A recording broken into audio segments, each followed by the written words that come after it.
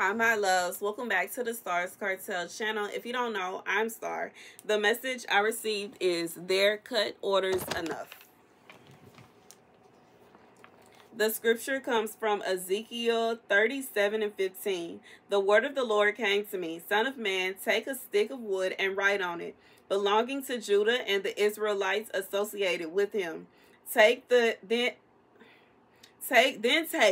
another stick of wood and write on it, belonging to Joseph, that is to Ephraim, and all the Israelites associated with him. Join them together into one stick so that they will become one with your hand.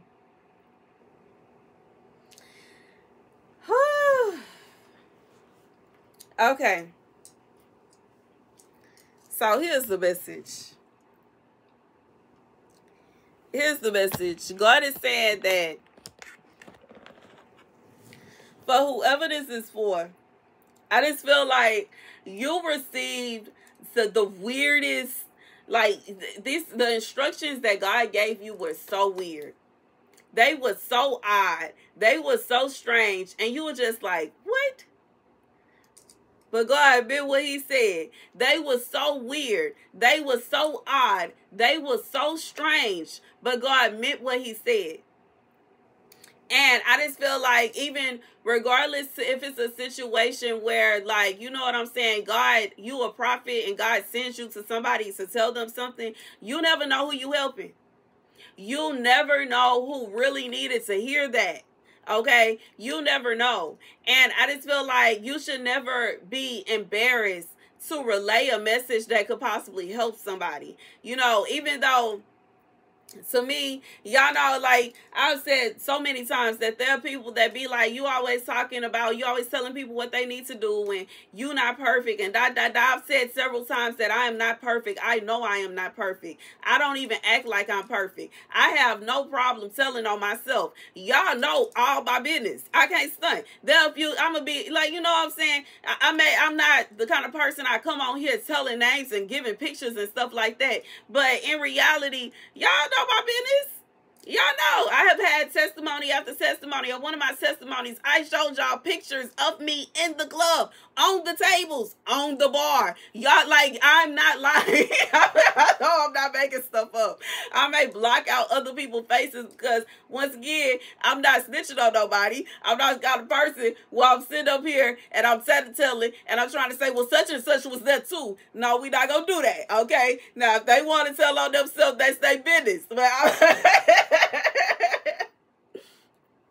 they want to go around talking about, she talking about me, she talking about me. That's their business. That is their business. But me, personally, I'm not finna go and say who I'm talking about. I omit names. I omit anybody's pictures and identities and all that. You know what I'm saying?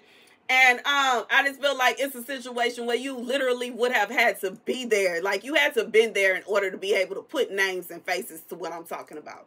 But in reality, I just feel like for whoever this is for, it could be a situation where you feel like it's embarrassing sometimes. Like, you know what I'm saying? It could be embarrassing. Sometimes, like before I was actually on YouTube prophesying, and I would tell people dreams I had, and I would tell people like things that they needed to do, and God said do this, and God said do that. They ain't want to listen to me like that. They ain't want to listen to me like that. That God spoke through me and saved somebody's life one time, talking about I'm drunk, gone, wasted. High as a kite. I ain't even gone. I'm gonna tell the truth. Gone. And like young. I was young. Lord have mercy. I don't even think I was 28. And girl sitting next to me started having a seizure. They were going to put her outside. I said, y'all should put her in the shower. They put her in the shower. She woke up. She started screaming about her hair. They took her out the shower. She started having a seizure again. I said, y'all should put her back in that shower. And oh, well, about the hair. Why are we worried? Why are we concerned about the hair? Who cares about the hair? Like, she needs to be here. And I just feel like it's a situation where I could have been embarrassed about that. After that, they started calling me. I think they started calling me Dr. Phil or something like. They started calling me something. Yeah, Dr. Phil. They were calling me Dr. Phil like I knew everything, and they knew I was the doctor in the room. I was drunk, but I was the doctor in the room, and I'm the one that told everybody what to do. And like, you know what I'm saying? I could have been embarrassed about that. But I just feel like sometimes you have to think that it will be more embarrassing for somebody to lose their life because you didn't open your mouth. Whew, confirmation. It should be more embarrassing to know that you knew information, that God put information upon your heart that could have saved somebody, that could have helped somebody, that could have got them out that situation. Just like, you know, the message earlier where God checked me and said, no, I put that song at the end of your dream for a reason. Go ahead and share it. I could be embarrassed. A little bit, you know what I'm saying? I could. I already know it's going to be somebody trying to say, oh, you die. I ain't trying to hear that. Because in reality, I would prefer to go ahead and say what God told me to say. And for whoever is meant to hear it, then to, you know what I'm saying? Like, I ain't nobody got time for that. And I just feel like for whoever this is for, God said, even if you feel silly doing whatever it is he told you to do it. Because if you listen to this, God is telling this man to take a stick and write on it belonging to Judah and the Israelites associated with him. Then to take another stick and write on it belonging to Joseph and all the Israelites associated with him. Join them together into one stick, so that they will become one with his hand. So God is telling him to pull a stick here, and then tie it around his hand. That's literally like, and you could feel, I just feel like for whoever this is, it could be a situation where you feel silly. You know what I'm saying? I feel silly. This is a Christian channel, and the song is literally a song that is sacrilegious. And it's not just sacrilegious. It is out of control sacrilegious. It is out of control. It is like,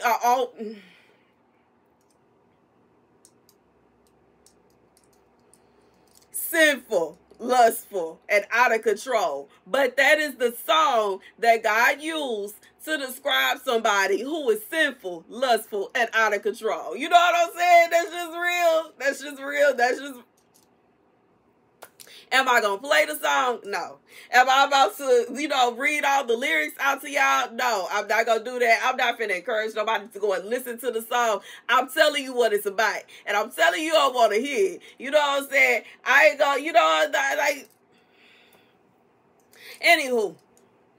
I just feel like God said there is no reason for you to be ashamed. There's no reason for you to be embarrassed. There's no reason for you to feel as though you cannot say what God told you to say, and you should not do what God told you to do. Anybody that's trying to tell you that you're wrong for doing what God told you to do, they trying to come against God, and they gonna have smoke with him, not with you.